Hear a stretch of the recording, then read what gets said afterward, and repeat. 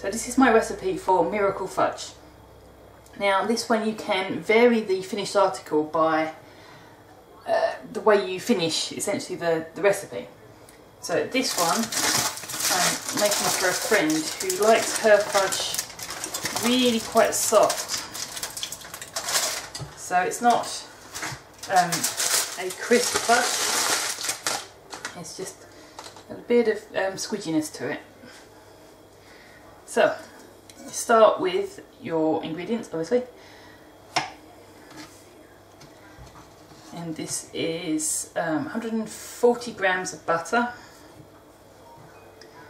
400 grams of caster sugar, and a can of condensed milk. Now you want to put this in your biggest glass bowl, or at least the biggest bowl you can get that will fit in your microwave, because this will bubble up quite considerably.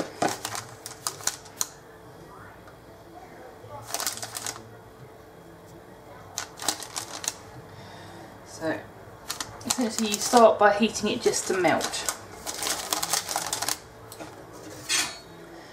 And if you've got a 800 watt microwave, you can do this in 10 or 12 minutes.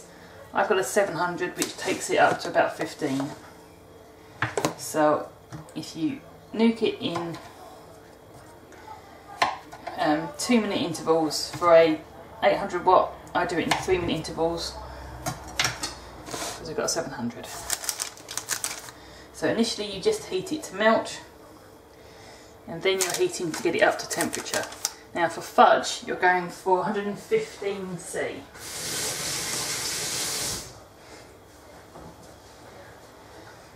Now I would suggest that each time you get to the end of your 2 or 3 minutes, you take it out and give it a good stir, because microwaves heat unevenly. So this way you help to kind of equalise the heat around the bowl and make sure that everything is melted and combined as you go. Because you're not stirring it constantly as you would a normal fudge, then there's a chance that the butter will just separate out and just sit on the top.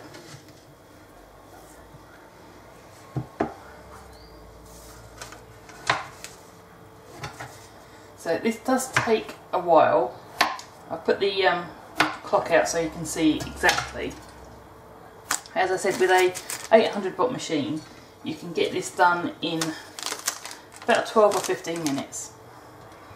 So once your butter is melted and you can feel that the sugar is pretty much melted, you want to get a thermometer out. Now I've got one of these laser ones.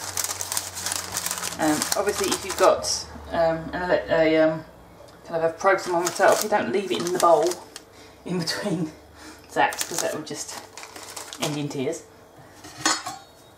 So I take it out the microwave to give it a slight airing, give it a good stir, and once I've stirred it quite well, then I measure the temperature. So you can see I do that 3 or 4 times in the process here. Now the last little bit from about 105 up to 114, 115 takes a while. So you've got to keep your eye on it about then, because then it's more likely to bubble over when it's going to that last little bit.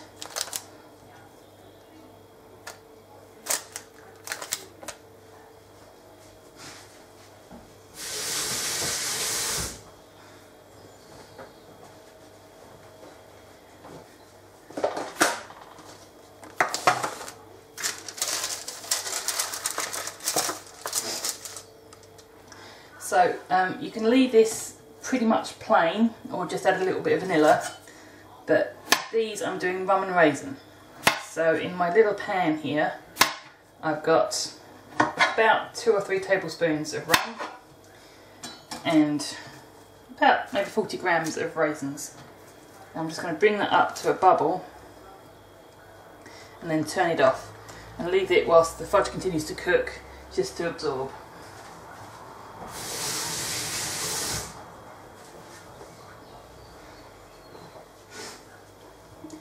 Now this does take a while and it is a little tedious, but it's no more tedious or it's less tedious than actually doing it in a pan where you have to stand there and stir constantly. So doing it this way is a lot faster and a lot easier.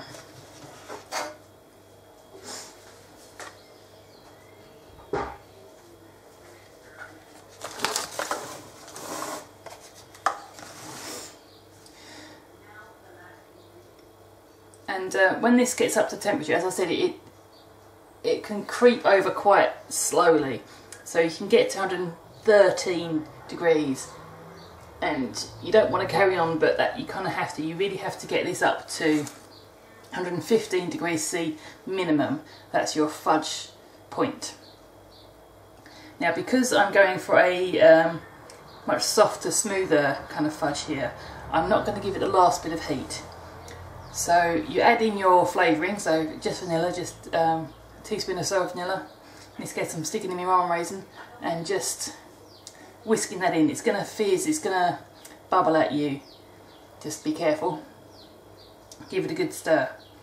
Now at this stage, if you want a traditional harder fudge, stick it back in the microwave for another 2 minutes before you move on. But again, I'm going for a soft one, so I'm not. Now moving on to the beating stage. Now you can do this by hand, but I really don't want to. So I'm going to put it in my machine, and you just need to beat it until it loses some of its luster. Now it should take 5 minutes or so by machine, maybe 10 minutes if you're doing it by hand. Again, you don't have to do this. If you want to make a type of fudge called tablet, which is really quite crystalline and quite, it breaks into shards rather than pieces. It's kind of a Scottish version of fudge. And then you just pour it into your pan like this. But just to give it a little bit of smoothness and to kind of break down the sugar particles you've got in this, I'll just give it a quick beat. I'm only giving it about 5 minutes. I'm not giving it the full whack. I would otherwise keep going until it's really lost all its shine and gone really pale, and then press it into the tin. Now this tin I've just lined with a little bit of foil and wiped around some spray oil just so it doesn't stick. And then just leave that to cool. It should take, again depending on how crisp you want it to be, if you've gone the full, if you've heated it all the way up and then heated it after you added your flavouring, it should only take about an hour to set. Unlike this one, where after about an hour and a half it's still got a little bit of kind of gooiness to it, which is about right. So I stuck it in the freezer for half an hour or so before I cut it, so it would cut easier, and then stacked it in boxes with some greaseproof just to stop it from sticking. So that is Miracle Fudge. It may seem like more of a palaver, but it is a lot quicker than the other, a lot less washing up unless you're using a machine like I did. So yeah, this is my Miracle Fudge recipe. I will put the different variations up on the blog post, but that is pretty much it. So if you make some, then send me drop me a line and see what you like about, or if you like the process. If you're a traditional fudge maker, try this way. It certainly makes everything easier. And I'll see you again next week.